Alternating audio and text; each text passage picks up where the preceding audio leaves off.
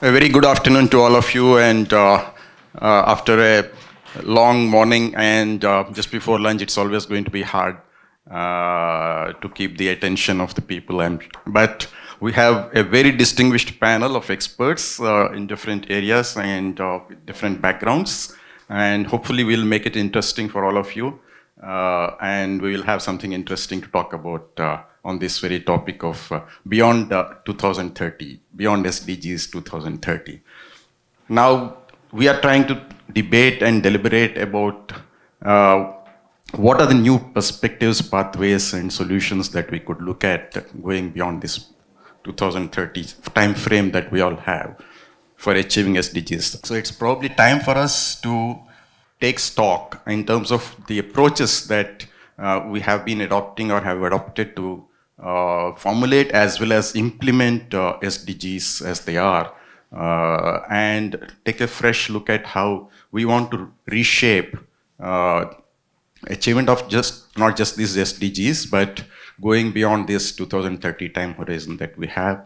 And that's the agenda for our current session. I think one of the important things we noticed going through the experience of SDGs is that it is a lot of fragmented approach there. I think there is a lot of intersectionality between the SDGs, and there is a need for holistic approach. That's been missing in a way when you try to look at each of them as separate goals and not considering the intersectionality aspect of it and what are the challenges that are there at the ground level in terms of implementation. And second thing is, learning is that, at least from the India experience, we can say that when you take this to the grassroots and let the people own the development agenda, then you see success. That's what we have demonstrated through the 17 stories, 17 case studies that we have put in this book. In terms of the involvement of people, as I often say, it is about the people involvement which makes something successful, particularly to do with the agenda, because they are the ones for whom we are setting this agenda. UN Secretary General in the UN's report of Sustainable SDGs 2023 himself said, actually, we need a new Bretton Woods moment. Because the old systems have failed. It's been amply clear to everybody. Now, UN Secretary General has said, the Prime Minister of India has recently said, post G20, that we need to relook at the institutional frameworks post 2030, or actually going from now in terms of how we want to achieve the development across the globe. Where, as the Secretary General also said, we need to give voice to the global south or to the people where we need to deliver this more than anywhere else. So these are some of the things that we have as a background in terms of where we are. And clearly there are a bunch of questions that all of us need to answer here. Starting from what are the chief lessons learned from whatever we have seen over the last 8 years, when we had set up those aspirational goals. Then we have to also look at who are the key actors who might define the next phase of international development, and what kinds of new strategic partnerships and structures going beyond the current institutional frameworks that exist for global development agenda in order to ensure sustainable and inclusive transformation.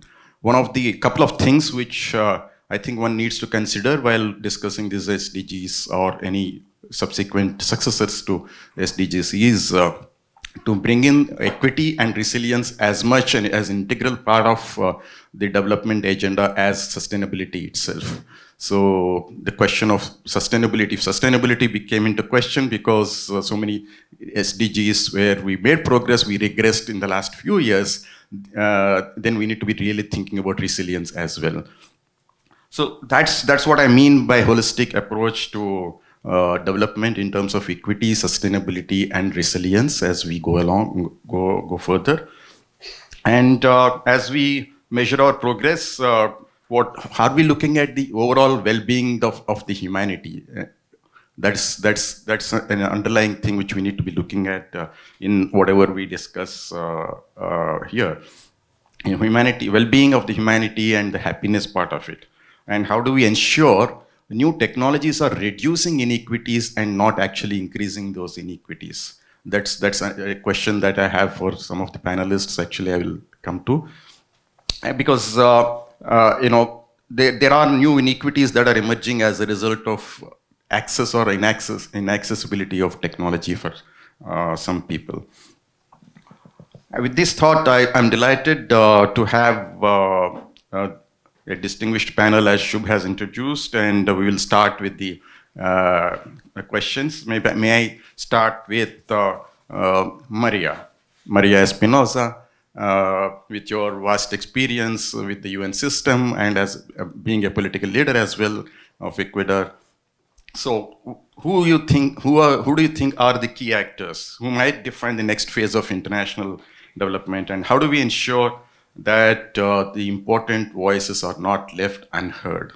And how do we ensure this community-first approach from your experience so that we develop an inclusive agenda going forward?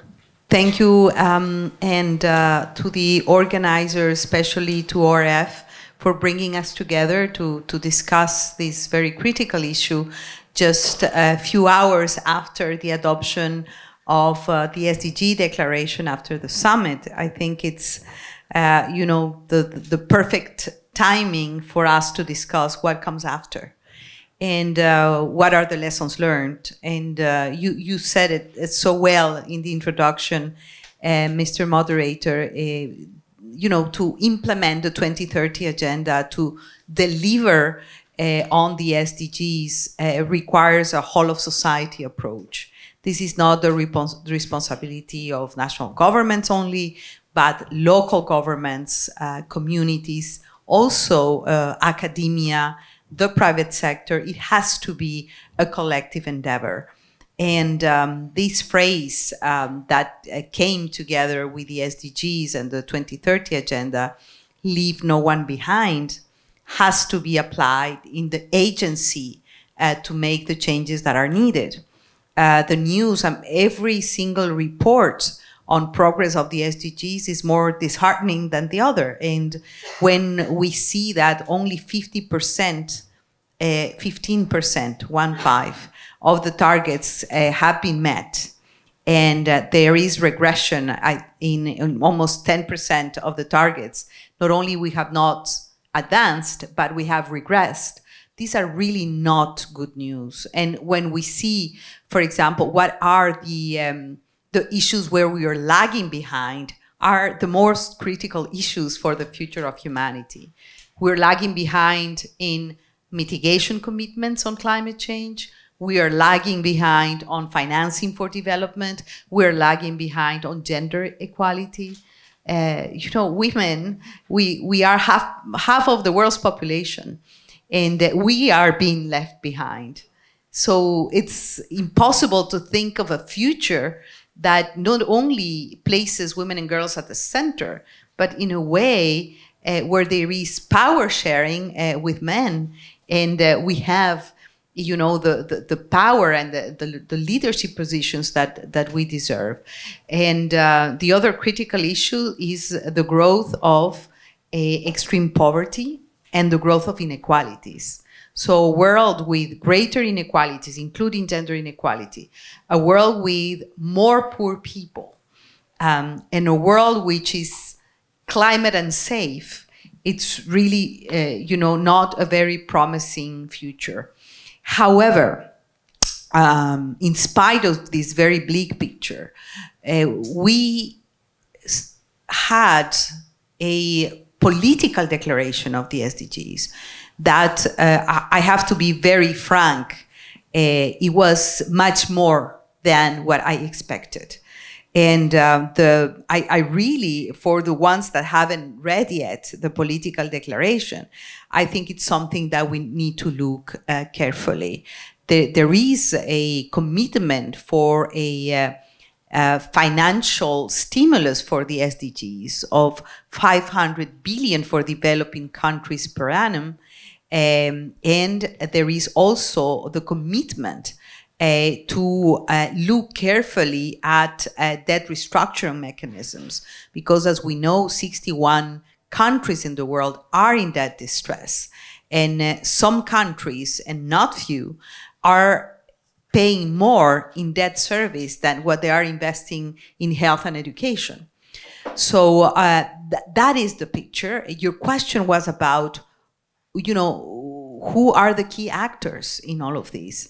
Again, I think it's really a collective endeavor. It's a collective effort, but it is also leaders recommitting to the 2030 agenda.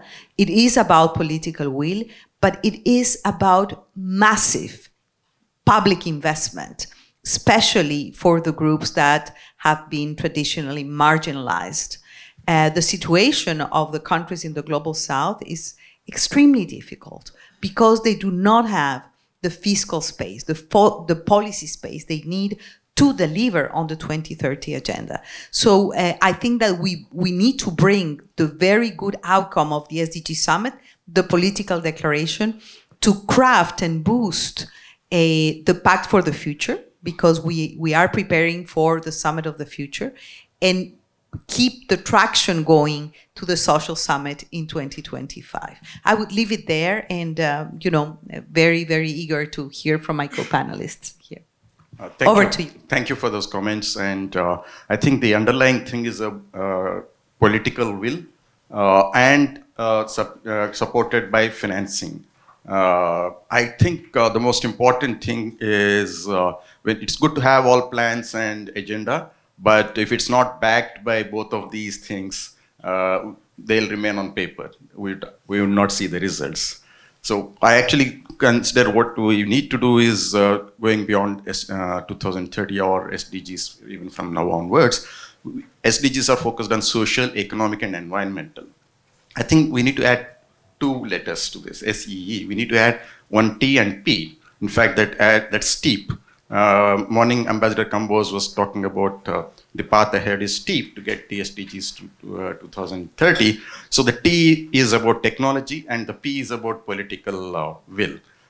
So this is the steep part of it we need to address. So going further from that, my next question is on technology and its role to Dr. Luciana Servo. What do you think in the context of 4th Industrial Revolution and the emergence of technology, the pace at which it is going, are we going to see different levels of inequity, and are we going to leave some people behind, and how do we avoid the pitfalls of creating new sets of inequality, new types of inequality in the society? Well, thank you very much for the organizers to having me here. It's a great opportunity to talk, since in a few months, India will be handing over the G20 to Brazil, and you'll be engaged in this discussion and to continue this debate. In fact, I think that we have seen from all the revolutions, industrial revolutions, that inclusion was not part of it. You have seen that industrial revolutions have not bring the inequalities and inequities in the world down. What we've seen is that the 50% of the population is not the ones who have the most part of the income. But besides that, we have not seen a great amount of reduction in the racial inequalities, for example, in the indigenous people inclusion in the society, in the sense that they might be respected. And also we have not seen a treatment of the space, of the environment, who brings this inclusion to the process. And in this technological revolution, the 4th Industrial Revolution, I think we are committing the same mistakes. If you look at how we are going to put the revolution to work for well-being, in fact, we are not doing that so well. For example, you have a lot of digital technologies who were brought, and they could increase a lot the educational access for the whole population. They could increase the health access to a lot of people in the world. They could bring small farmers together with the market. They could bring a lot of people together in cultural exchange. But what we've seen, in fact, is that the agriculture has not been doing good in sense of inclusion. It has been a lot of technological advance in the agriculture, but it's not for food. It's not for reducing hunger and poverty. Besides that, when you look at what happens in the pandemics, for example, in Brazil, we start the pandemics, most of the population in Brazil has not a way to start the educational process using digital technologies. They were lag behind of the ones who are richer in Brazil. And this does not happen only in Brazil. It happens in a lot of the countries that are underdeveloped or being in the medium development criteria in some sense. So to think of the revolution, industrial revolution, as an inclusion, we have to really think the technologies of a part of a process that considers inclusion as central, and not only the economic aspects of it, not only the commercial aspects of it. So if you think of industrial revolution in the sense that we're going to bring people closer to market, we're going to bring the kids closer to a high technological inclusive education, this has to be thought now, because we are leaving a lot of people behind. Our president has been here in the US discussing the platforms. There are a lot of workers in the world working for platforms, and their income or wage in some sense, because it's a kind of job, are decreasing. They are working more and more, and they are receiving less and less. So if you don't think as a society, as inclusion of the center of the Industrial Revolution, we are going to commit the same mistakes. So inclusion has to be in the center. Social has to be in the center. It has to be social, environmental, and economic together, not economic and all the rest. Thank you for those comments. And I think inclusion is the key thing even when we talk about technological revolutions and the implementation of those. So moving on, I would go to Dr. Alakija. When we talk of inequities, and just now we heard about the inclusion part of it to do with technology. Now, SDG 5 is something we need to highlight as long as we have not reached the desired goals. Well, SDG 5 talks about gender equity. In this context, given your background with WHO and the Act, what do key actors need to keep in mind to ensure women have their say or their role in terms of leading the health agenda, especially for those coming from the global south for the next phase of development dialogues? And what measures are being taken to address intersectionality? I talked about intersectionality of the SDGs as they are today, and in ensuring that women from marginalized and underserved communities have equal access to leadership opportunities too.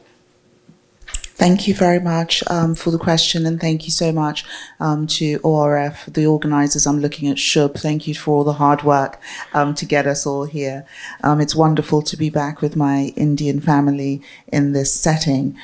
First of all, to correct sort of in your work with WHO, I don't work for WHO. I'm a special envoy for the Access to COVID Tools Accelerator. And I give that clarification because it's broader than just working with an organization, this issue of gender. And to bring to mind that the moment that my sister just mentioned, the pandemic. In the pandemic, when I was invited to be the co-chair together with a man who's a former prime minister from Sweden, Carl Bildt, I was invited to co-chair the ACT Accelerator and also to be the special envoy to lead the development of products, the vaccines, the diagnostics, the therapeutics, to strengthen the health systems all around the world. I was just saying, in a little conversation with Melissa Fleming just then and with my friend Shombi, that one of the most shocking things to me when I entered my first meeting was that I was the only woman in the room. Of everybody who was deciding what we were going to do for the world and how we were going to save the world during COVID, there were 9 men and I was the only woman. Those 9 men worked incredibly hard. We met every Thursday, the heads of Gavi, the heads of Gates Foundation, the heads of WHO, the heads of CEPI, the heads of Wellcome Trust. I call them my big nine brothers. And I would tell them that one day I hope to have more sisters in this group. Why do I bring that to the fore? You talked about gender, but gender is only a part of it. Challenging the system for transformation is what we need as a global community. The entire system and the ecosystem in which we function as a global community needs to be challenged and needs to be changed. It's not just about bringing women tokenistically to the table. It's about making sure that their voices can not only be heard, but that they are not pushing back. Today I had a very disturbing encounter. I just spoke at a breakfast, a ministerial breakfast on how do we prepare for the next pandemic. And a woman approached me and she said, Dr. Alakaja, you're a strong woman, you're a strong voice. And she had tears in her eyes. And she said, the system is fighting back at me. She works within a system. She's really quite senior. A system is fighting back at me. Can I talk to you? The systems we work in have to be challenged, not just for, and I will go to intersectionality with that, because it's not just for women, it's for women. There's intersectionality even within women. There's women from the global south. There's women of color. There's women from, there's those who identify as women. I mean, it's all, or identify as other. It's all across the board. So really, you talked about a new Bretton Woods moment at the very beginning, and that resonated with me with a lot of things, because as we look towards, and congratulations on the political commitment and the declaration for the SDG, but surely it is time that we move beyond declarations to action. It is time that we just stop talking and we just stop having political leaders say, I commit, because they have committed so many times before, but I'm not seeing the change. And the only way to have that change is to have some action. I spoke at the high-level meeting on pandemic preparedness a couple of days ago, where we also adopted a political declaration. And my question to that room was, if we took all the money that had been used to stage UNGA and to put together UNGA this year, because my topic was financing, and if we put that into financing health systems in Brazil, in my native Nigeria, in your Ecuador, maybe that will be a change. Maybe we pause UNGA for 1 year and we take all of that funding and we go and pour it into health systems, and maybe we pause it another year and we go and pour it into education. Maybe that will bring the change, and then we can come back in 5 years, and maybe by then we'll be able to say, okay, we're in line to actually achieve the SDGs, because we have put our money where our mouths are. We have walked the talk. We are actually doing something. So, I mean, I posit that the targets, back to what you said about the new Bretton Woods moment referencing Antonio Guterres. The world in 1947, 1948 was a very different world to the one we have now. The Bretton Woods institutions were put together to fix Europe, quite rightly. And therefore they were crafted and they were designed in the image and the very likeness of those with whom they were meant to serve. The problems today are in different parts of the world. Europe was fixed. Well, I mean, inshallah, as they say. Europe was fixed and those problems were sorted out, but then we see problems in the Amazon forest in Brazil, in my native Nigeria, my beloved continent Africa is riven by conflict, by poverty, by disease, and yet the inequalities persist, and we are still working with the old systems that were built to fix a set of problems that are today are a different set of problems. So you cannot use old tools to fix new problems. You cannot put new wine in an old wineskin. It will break. And that is what we're seeing today. Even if you look at what's going on here this week, only one of the P5 is here at UNGA this year. We're trying to pour new wine into an old wineskin, and the wineskin is crumbling before our eyes. So it is time really that we as a global community, and we the people with the voice, you also spoke about, where is the new leadership coming from? The new leadership is coming from the South. And it's exciting that Brazil, we're seeing this troika of G20 presidencies, and we need to begin to infiltrate, seems like a really shady word, but we need to begin to, work together, us from the South and those from the North, but we from the South must begin stronger South-South collaborations. It is not just about women. Yes, it's about women, it's about gender, but it's much deeper than that. It is a systemic inequality. It is the systems with which we live are fundamentally broken. And my question is, how do we, as we the people, how do we solve that? Thank you.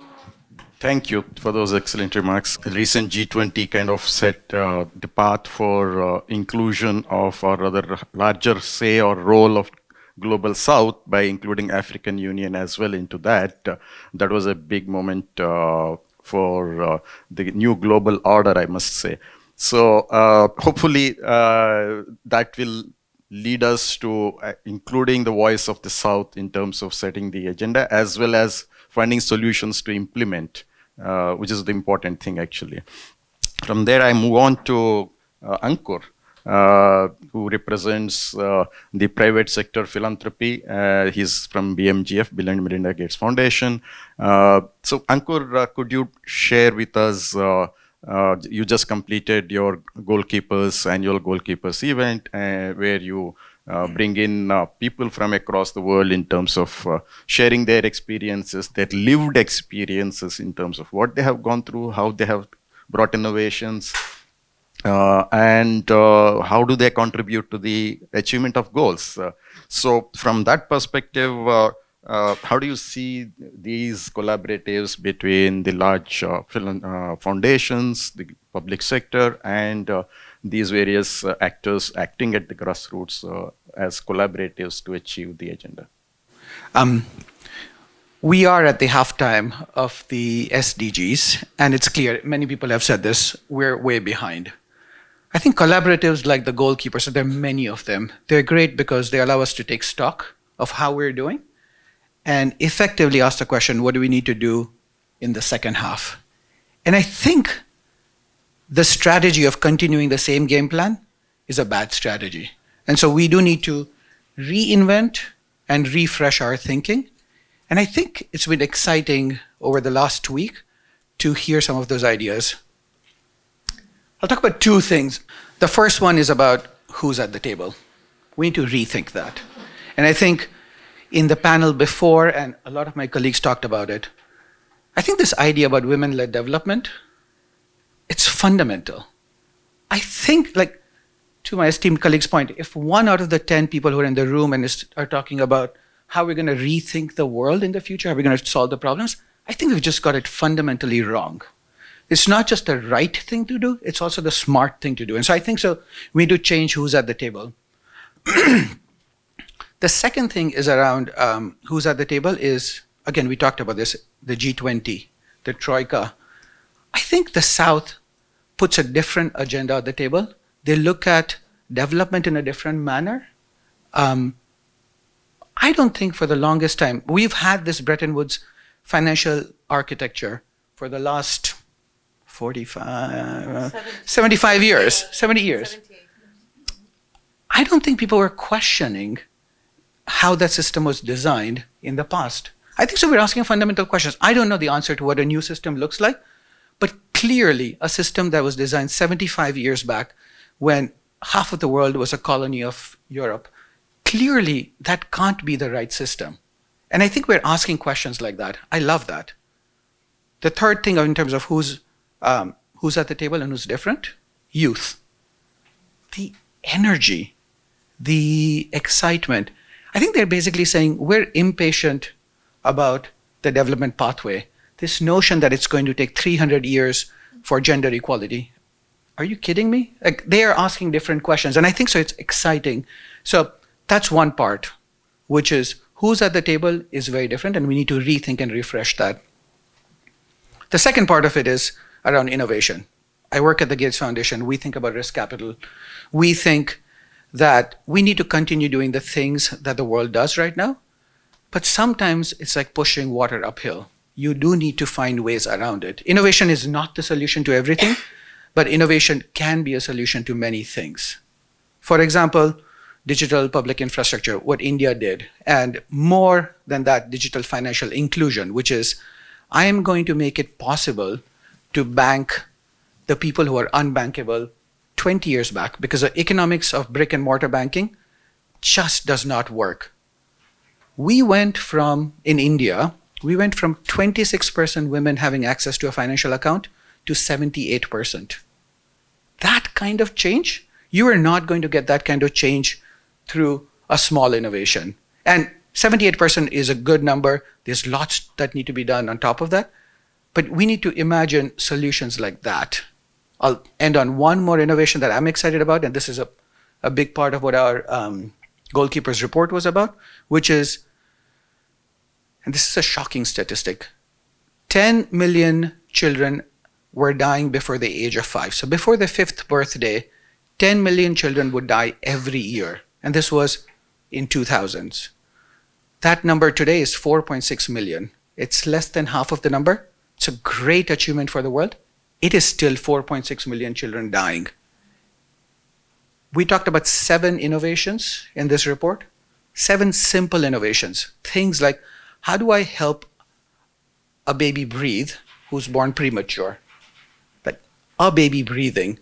And we've got solutions to this one. And if you scale up these 7 interventions, and there's many of these, you could save 2 million children. You could prevent 2 million children from dying before their 5th birthday. That's kind of an amazing thing. So we need to solve. I'm going to end with saying that Einstein's definition of insanity, doing the same thing over and over again and expecting different results. That just doesn't work. And so we need to reinvent, we need to refresh, and I'm excited about that. Great. I think reinventing, reimagining, refreshing, resetting actually is the way to go forward. And a couple of points from what you said. One is, of course, the innovation part of it, and do it in a disruptive way, not the good old way or bad old way, actually. That's the other important takeaway I get from what you said. And clearly, there is a lot one can do if we implement these things. Obviously, it needs to be done at all the way from the top at global to grassroots level. One of the important points which I think when we talk about inclusivity is the inclusivity of youth. While a lot is talked about inclusivity of gender, I think inclusivity of youth, more so in the global south, where the populations are still steadily growing, increasing. And so the proportion of youth in the global south is a lot more than the proportion of youth in the global north. So what are we doing about it is a point I think worth debating about as we go further in terms of the agenda for future. So now I turn to Professor Panagariya, who is an economist, a well-known economist. Can I just make one point? Yes, I don't think many people would appreciate this, but in 2050, 1 in 2 person who's going to join the workforce is going to be from Africa. And that's the point I was making. We are probably missing that aspect of it, that dimension of development. While the last few years, thankfully, the gender part has come into the mainstream, but the youth part is not necessarily getting the traction. So it's worth pursuing that. One second as well. I have to also really agree with you. And really in that spirit, although she will kill me, I would almost want to yield my place on this panel to a young person who is also a goalkeeper, who was part of that session this week, because youth should be at the table. She's an Afro-Brazilian, she's African, she's Brazilian, and she's a young person. I yield my seat.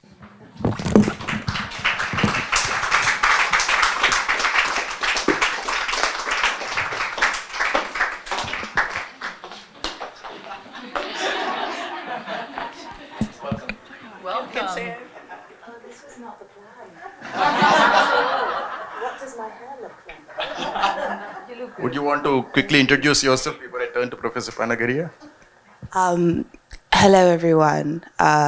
Really lovely to unexpectedly be on this stage. My name is Danielle Alakaja, as you can tell by the matching face of the person who's just thoroughly embarrassed me. But I run a climate incubator. So what we do is I'm also a goalkeeper. So thank you very much for a lovely event. But what we do is we monitor, we are focusing on health metrics at the moment, but we monitor certain metrics for climate change effects of populations, global south population specifically. So we look at migration, we look at displacement, we look at air quality, water quality. We also look at soil quality and food production, because I think that's something that we're not really focusing on at the moment. We're not looking at what are, for me personally, I grew up in Fiji. And so that long-term, picture of what do my nieces and nephews, what do the children, I say children, I'm 27, so what do we? I'm very firmly holding on to that young people label for as long as possible. What are young people of today looking at in terms of long-term health effects over circumstances that we've largely had no control over? And I mean, my favorite saying on the planet is, I don't think you should be allowed to vote after the age of 60. I'm so sorry. But I don't, because at the end of the day, it's not your future. And you're deciding on policies that really aren't going to affect you. Whereas my generation is sitting here being told that, perhaps we're not invested because we're scrolling on TikTok, or we're distracted because we've got selfie tripods and we're taking pictures in Times Square. But at the end of the day, this generation is incredibly engaged. And we're engaged because we're scared and we're anxious. And that brings you to my final metric. We monitor mental health of young people as well in relation to climate change. Because a lot of people are looking forward and thinking, I don't want to have kids because I don't know what my future looks like in 20, 30, 40 years' time. So how can I, in good conscience, bring someone else into this? Thank you. Thank you for sharing your thoughts on this. And I think this is something which we have to take home in terms of having our next events like this, where we should have at least half of the participants or the panelists as youth in terms of giving them a platform to share their expectations and aspirations. It's a very important point that we have to take home, actually. Thank you. So Professor Panagariya, she talked about metrics, actually. So that's a good segue to talk about metrics. In terms of, you are an economist, and looking at the SDGs, so I went through a study which classified the indicators of SDGs into 3 categories, 93 of which are in Tier 1 that are conceptually clear and have data from about 50% of the countries, only 50% of the countries. 72 are in Tier 2, which are conceptually clear, but no comparable data from countries at all. And the rest are in Tier 3, which have no established measurement methodology. With such incomplete metrics, how really are we assessing our progress or failure or successes? Is there a need to establish a more robust kind of measurement for these metrics that can show us the actual progress and that can be used across geographies and goals, so that when we refer to something, we are all talking the same thing? If you really kick me out, I think this panel will become much better. So, but nevertheless, since I have to do my duty now, as the organizers have put me here, to answer your question first, maybe, and then I want to make a couple more comments, if I could. One of the things I have felt, now economists look at things from 10,000 feet, so it's a little different perspective, unlike, the rest of the panel here, which works much more at the grassroots, let's put it that way. My own view, I also served as India's G20 Sherpa for 3 years, and the first VNR of SDGs of India, I had presented. So in that capacity, I had also, one of the things I have felt all along in this is that we put in too many targets. And that is sort of underlying the question that you have raised. If, in the end, our resources are limited, and it is important to sort out which are the really, really important targets. And if you hit many of these, very important targets, I think some of the other targets automatically kind of get taken up. But otherwise, given, there is a simple theorem that you need at least as many bullets as you have targets to hit.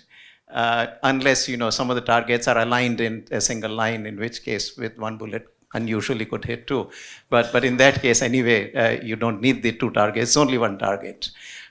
So first of all, I'd very much pitch for the future that we pick bigger things.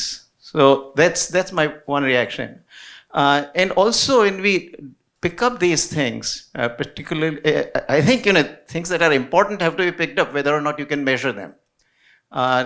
So what is important, regardless of whether it's, but then if there are secondary targets, there I think, one should pay a bit more attention to what is measurable and what is not measurable. In terms of measurable also, not all measurements are equal. Outcomes are far more important than inputs. Not as, again, at the Niti Aayog, when I served for 3 years, and we used to do these indices of various things. My insistence always was that, look, 2/3 of the weight ought to go to the outcomes. You got to measure the outcomes. If you're measuring the inputs, I've gone to the website of the SDGs of the United Nations and looked at this, and lots of these are just inputs. But how do I know? You spend this much money on this, you spend that much money on this. How do I know what it produced? Because the leakages in these expenditures are just endemic. So the effectiveness of the expenditure matters, and that's measured through outcomes. So there ought to be much greater weight on measuring the outcomes than measuring the inputs. Those who do the measurement, of course, meaning all my staff at the Niti Aayog would very much want to, so the first set of things that will come to define the index, they would almost always kind of have 80-90% of the things that are inputs, because they think they can measure those, right? I mean, they're spending the money and therefore it can be measured. But to me, that's not what will define the progress. It is the outcomes that will define the progress. So that's what we have to focus on. Now, on a slightly different kind of note, I'm sort of an optimist, and one of the things we ought to do really focus a lot more on the progress that we make. And I think we're making progress. Now, my lens happens to be India, so I see things from, what is happening in India.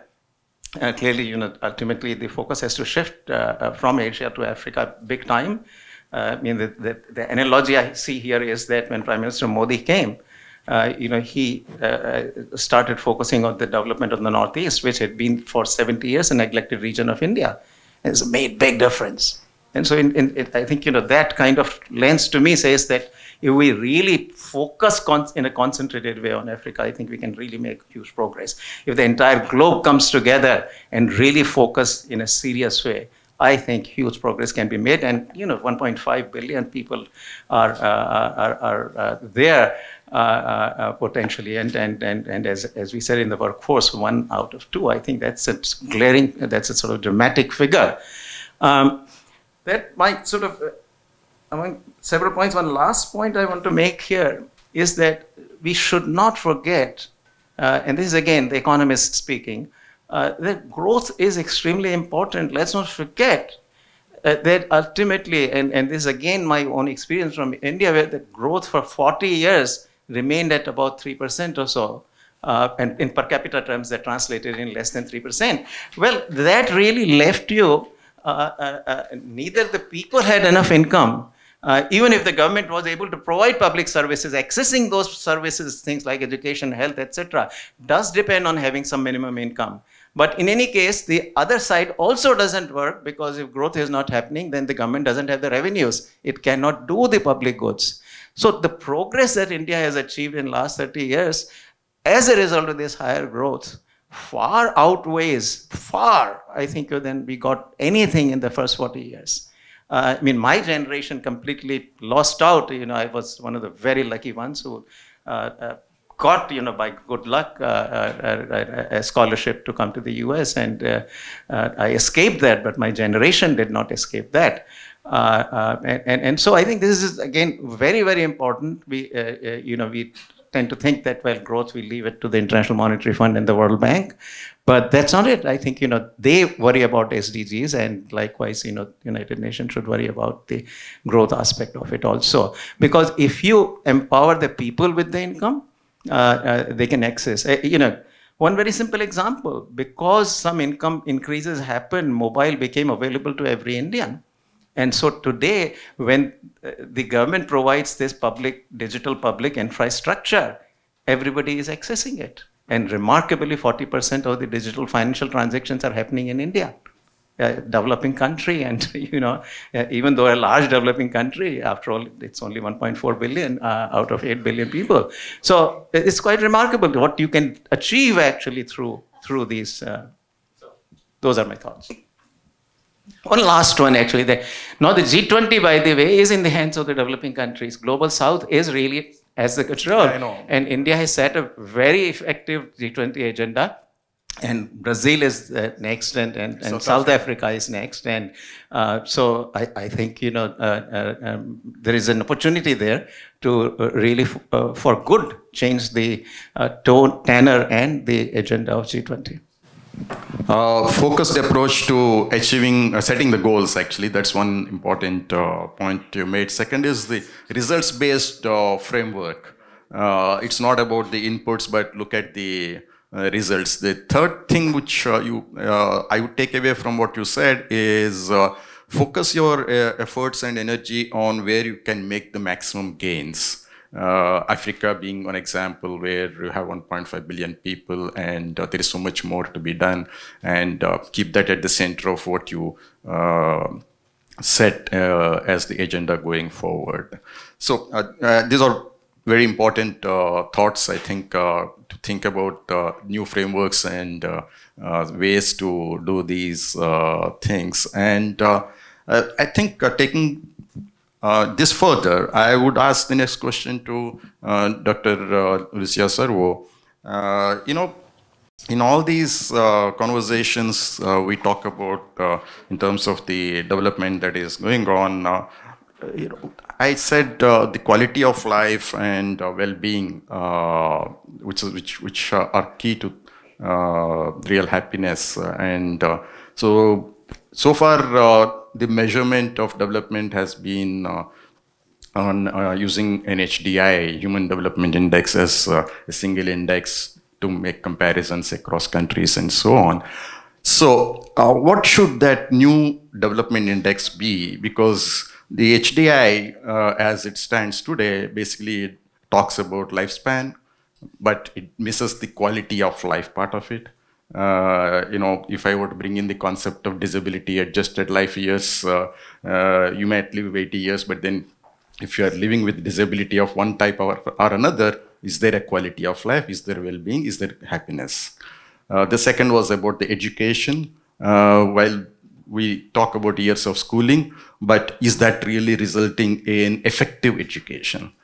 Right? And the third is about national income, average kind of thing.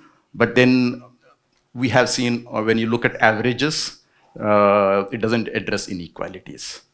So what is the new measure? What is the new approach to measuring this growth, development, all these things for us going forward?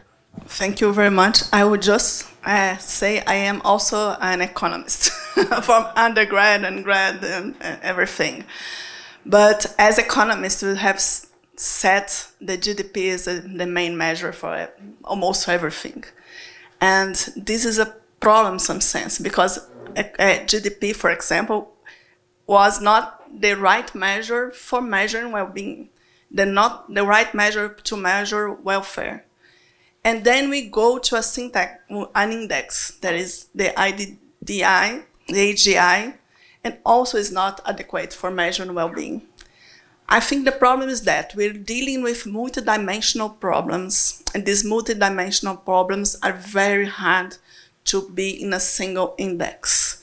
And although single indexes are quite attractive, they cannot be think as the only index to take the political decisions. I will take, for example, if you take the IDDI as a measure and rank states in Brazil, you see a lot of difference in IDI that are not taking into account gender questions, violence, youth problems, racial questions. None of this is in part of the index. So when you're talking about quality of life, for me, someone who is always looking down, afraid of violence of the police, has no quality of life. How do you measure this? This is not a quantitative measure that is possible. You can measure through the youth that is dying, but it's not enough. It's not always is not enough. So what I think, yes, it's great to have syntax indexes, but we not have to count on this index to take all the decisions how we are going to take policies around the world. So every time that we use an syntax index, what we do, you decompose it and bring other information to take decision. For example, we have in my institution a social vulnerability index that is being used. It's part of my institution, has like 15 indicators, have weights and everything. It's being used to discuss the primary health care agenda.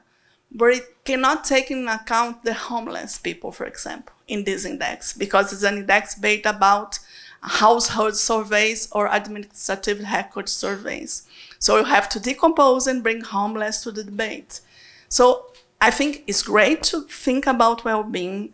It's quite fundamental to bring the well-being measures to inside the index, but I'm not sure if a syntactic index can count for all the dimensions of well-being that we have. So I think we can go on and debate another measures, because for sure we're taking political decisions based on GDP, on HDI that are not enough. But going to another measure will be important to embrace other areas, but I think will never be enough. So moving on to María Espinosa. So what kind of new strategic partnerships, including governance and institutional structures, given your UN experience, we think we should look at, because we recognize that Bretton Woods has failed, right?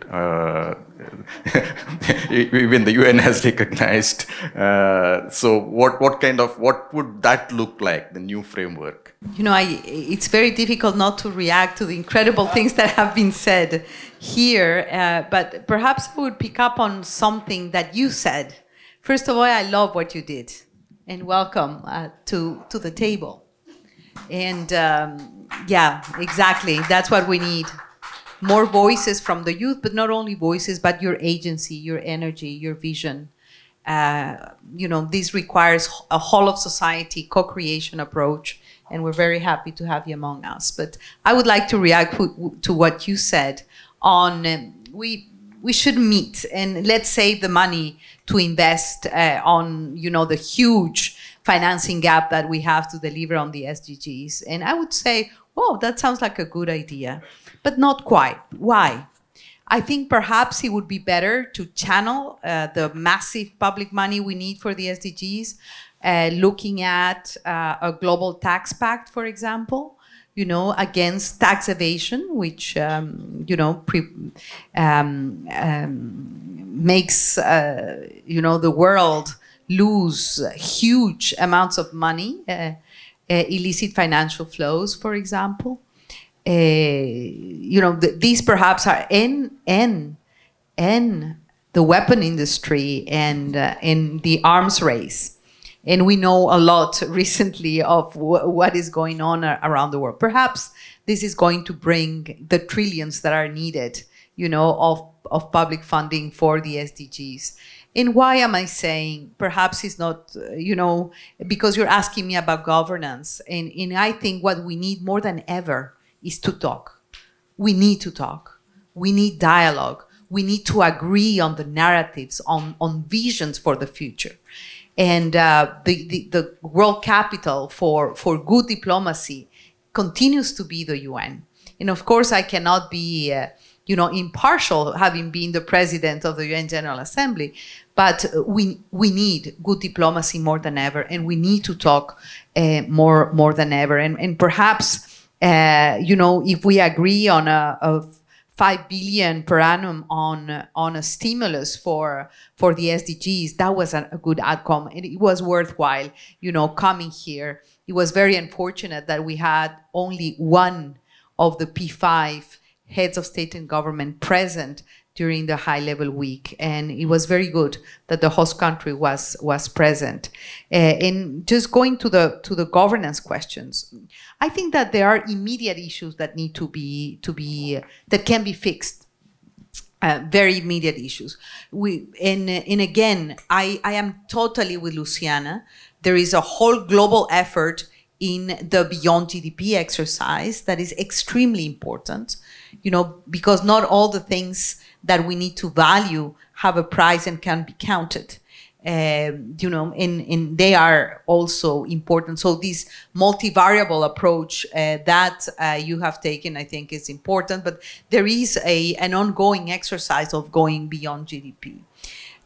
We do need, however, a good quality baseline, to really track the quality of our implementation record and cross-correct, not in 2030, but in the process when we are taking the policy decisions and the investment decisions that are needed.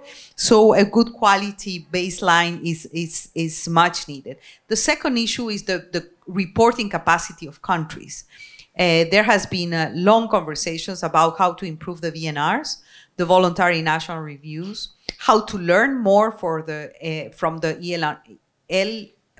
LNRs, the local national voluntary national reviews. Cities are doing incredible things at the local level.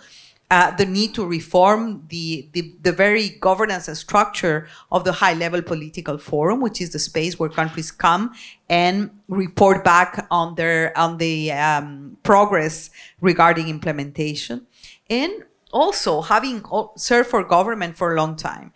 The reporting requirements of the of the multilateral system are huge. For small countries with small bureaucracies, is extremely demanding.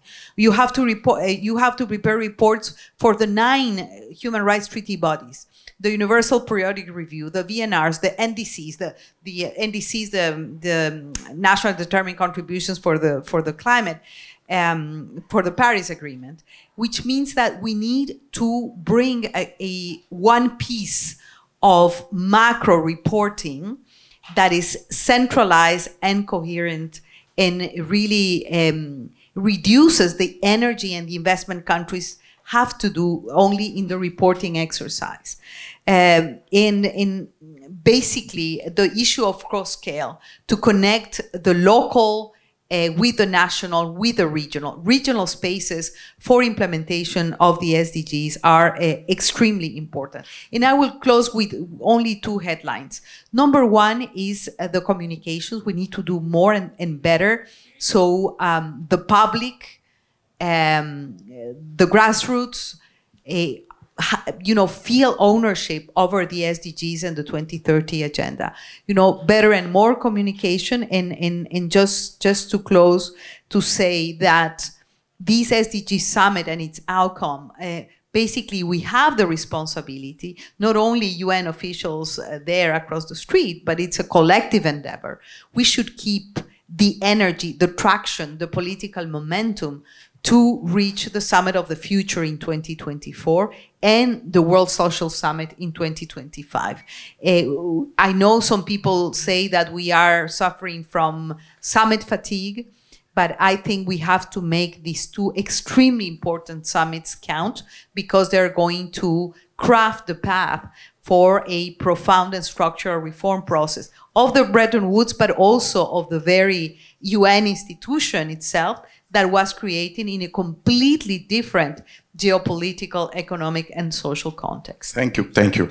So I think we have kind of overshot. So I just 30 seconds each to Ankur and Professor Panagariya to give some final thoughts. I'll just say one thing, which is we've come at these crossroads many times in terms of trying to address problems that have been very difficult. And every time humanity has been at one of these crossroads, we've somehow found a way around it. So I'm quite hopeful that despite the fact that at halftime we're not doing well, that we will find a way out of it. Because what is at stake is very, very important. We're talking about fairness and equality. We're talking about the future of our planet. And we're talking about human dignity. So I'm quite excited that we'll find a way around it. Thank you, Professor. And my concluding sentence is that I completely agree with Ankur. Let's have lunch. Thank you. That seems to be a great unanimity amongst all the panelists in terms of where we need to be in the next years to come, in the years to come. And thank you. Thank you. It's been a great discussion.